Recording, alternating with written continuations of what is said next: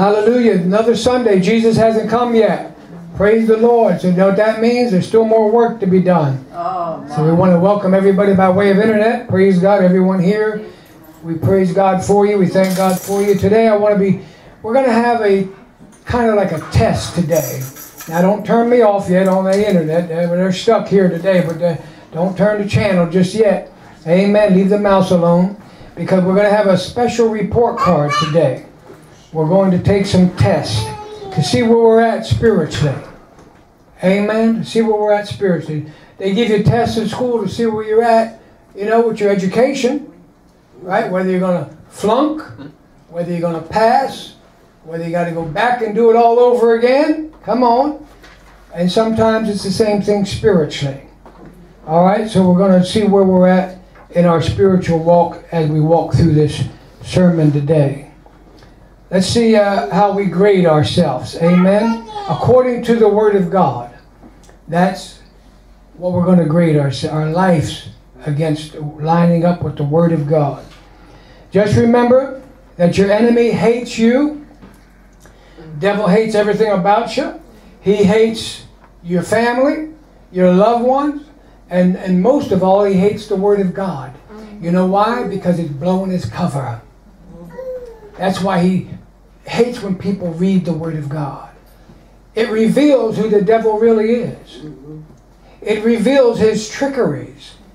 It warns you. It sends up singles in your mind, like, you know, what are we doing here?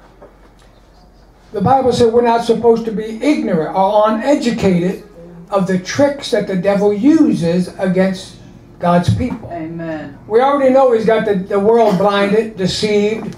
Okay? We were once part of the world, not part of the church or the body of Christ. So we also walked in darkness. We know what it's like to walk in darkness, to walk in hatred, bitterness, unforgiveness. The list goes on and on and on. You know, we hated ourselves, really. Or maybe we were the only ones we did love. Okay? But we can't know true love until you know Christ. Until you know God, because God is love. So we don't look down on these people. Matter of fact, we should be praying for them more when they're not Christians. But the devil has them blinded and deceived, and they walk in total darkness. So I'm talking more about the Word of God today, not just what we've learned, because we've learned a lot. You come here week after week, or you watch Christian TV, or you read a Christian book, or you read the Bible. You can learn a lot. It's not just how much you learn, it's how much you live that counts. Amen. It's how much you apply the Word of God to your personal life. That's right. Does it really saturate your soul? Do you have it up here when you really need it about 11 inches down in the heart? Amen? A lot of people have it up here. They can even quote scripture from memory. I'm not talking about that. Almost anybody can do that if they just study a little bit or been in church a little while. You know, you learn the lingo, you learn the songs, you learn all of that. But it's not going to get you to heaven if you're not living it. Amen? You've got to really apply the principles of the Bible to your own personal life. You have to live it, you got to obey it, and then you've got to do it. Amen? That's what the Lord's going to hold us accountable for. Did you believe it? Did you trust me to live it? And did you live it? And did you do what it told you to do? Amen? It is the job of the church, the believers, to preach the gospel, the good news. Just like we talked earlier before we went on the internet, that how many give out tracts? Not everybody raised their hand. Is it because you don't want to? Is it because you don't believe they work? Is it because you forget? Is it because you don't want to be bothered? Is it because you don't want to be intimidated? What is it? What is it? Because it's one of the easiest things in the world to do. If you have the vision, if you have the burden for the lost, if you care about souls that are dying all around you, okay? Even some in the churches, they're dying all around you. If you care, you're always going to have tracts around in your car, in your purse if you're a woman, in your pocket if you're a man, whatever. Okay? There's been times I always have them in my pouches in the cars everywhere, wherever I go. And sometimes I'll be in a hurry, or you just, you're spacing out because you've got so much pressure on you. And I jump out of the car, go do it. I'll be halfway to the store, and God said, did you bring the tracts? Did you bring the literature? You got to preach, believe what you preach, and live what you preach too. I run back to the car many times, and I get them, and I go out and give them out. Why? I'm not trying to make points. You can't twist God's hand to bless you. It'll be blessed automatically when you do it from a pure heart and clean hand, the Bible says. When you do it because you know that somebody might get it, read it, and be saved by it. We've had so many testimonies, I could tell you for hours, testimonies of just what the literature has done in people's lives. People call up and they got saved because they found a tract. Okay, we only make soul-winning tracts. Every one of them have the sinner's prayer on the end. Tell people how to be saved, why they need to be saved. We got a variety of them. Whatever you're comfortable with. You should have a variety to give out. They all hit the mark because the Word of God says His Word will not come back void. It'll accomplish all that He sends it forth to do. But you're the carrier. You're the one that's responsible. Amen. God's not going to leave His throne, come down here and start handing out tracts. He does it through you, the body of Christ. People were going to commit suicide, and they called because they got a tract and changed their mind. Yes, they're powerful. You can't underestimate the power of God. A Christian could get it. They may be going through a dry season or depression, and it will lift up their spirit. They realize they're not the only ones doing something for Jesus, or the only ones going through a crisis right now. And that builds their faith and gives them encouragement. There's always reason. And Jesus tells us how we're supposed to live our Christian life. It's really basic. It's really common sense, everyday living.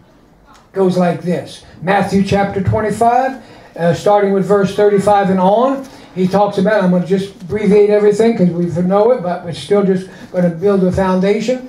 The Bible says, Jesus himself said, I was hungry, and you gave me something to eat. Amen. I was thirsty, and you gave me something to drink. Amen. I was naked, and you gave me clothes to wear. I was sick, and you came to visit me. I was in prison, and you came to visit me. And they looked at him and said, Lord, when did we see you and do all this to you? He said, when you've done it unto these, the least of my brethren, you've done it unto me. You see why the body of Christ is so important? You see why we're supposed to be a blessing to one another? And always be so sensitive to one another's needs? Do you make it a point to go around and ask yourself and ask God, who's in need today?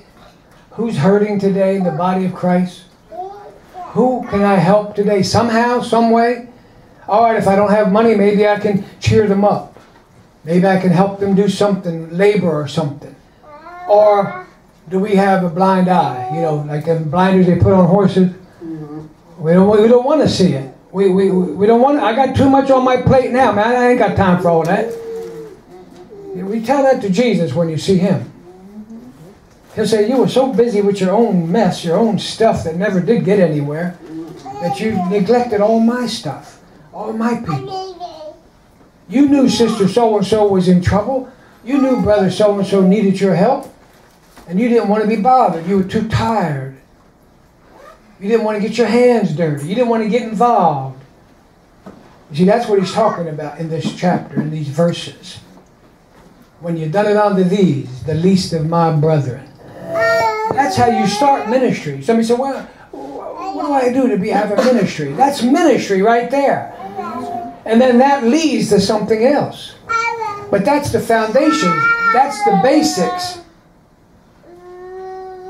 When you do something like that, you're doing it as unto the Lord. Do you understand what I'm saying?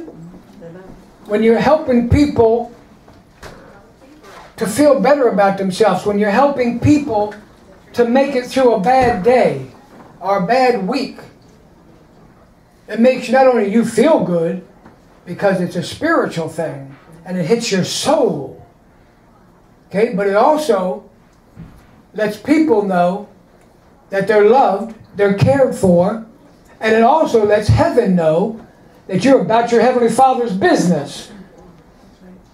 I don't care if you're married. I don't care if you got 10 kids. It doesn't matter. There's a will, there's a way. Where there's a burden, it gets done.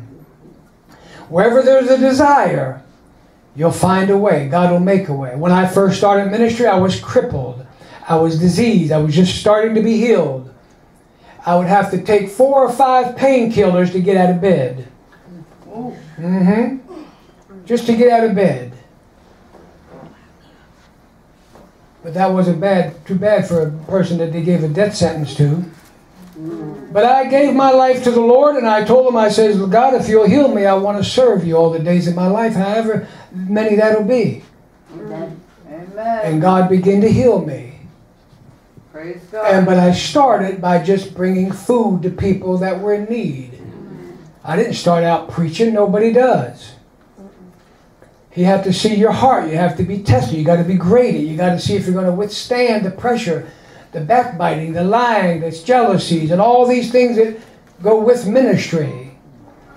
I wasn't even looking to be a minister. I just wanted to serve God. I volunteered for everything. Cleaned the toilets, did everything. Then God one day put on my heart, I found out what tracks were. I didn't even know what a track was.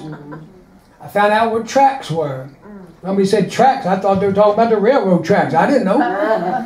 That's how bad I was in Jesus and knowing the things about the Bible. But when I found out what they were, I went to the pastor of the church I was at, and I said, listen, I said, can we put a track rack in here? He said, we already got one. He had a big track rack. It was the size of that wall. I'm telling you, it was huge. You could put thousands of tracks in there. And there wasn't one. Wow. An empty track rack. I said, wow. God was waiting for somebody to fill it up. So I went around asking people, because I was a gangster hoodlum, so I was out of business when I got saved. My income dried up like that. So I was asking people for donations to buy tracks. Within a couple of weeks, we had it filled up. Praise God. And people started taking them and using them. Where there is no vision, the people perish. Amen. You have to have a vision, church.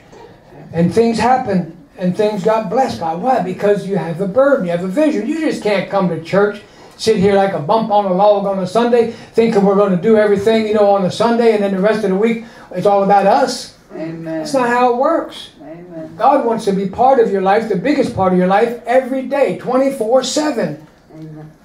Everything has to be resolved around Jesus. Everything is about Jesus. Amen. That's when you're your happiest. That's when your marriage flourishes. That's when you get peace and joy in your mind and heart.